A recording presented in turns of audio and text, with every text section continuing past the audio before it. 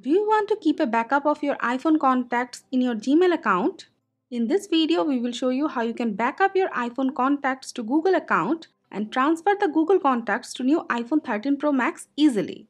And the best part is, you won't need to install any third-party app for it. As you can see, there is no contacts in this Gmail account.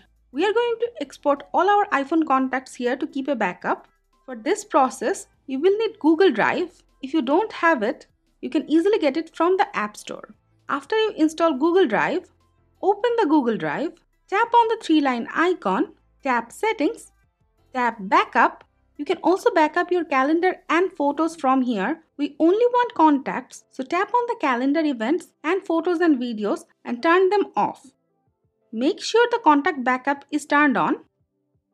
Tap Start Backup, tap OK. The backup process will start. Wait for it to be completed. After the backup is completed, tap Done.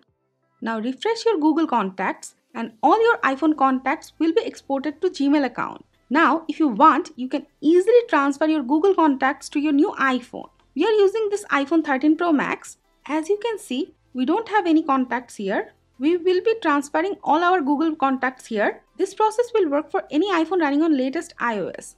Open Settings in the new iPhone, scroll down and tap Mail, tap Accounts, tap Add Accounts, tap Google, tap Continue, sign in with the same Gmail ID you have saved your contacts in, enter your password, verify your account if necessary, make sure the contacts are toggled on, tap Save.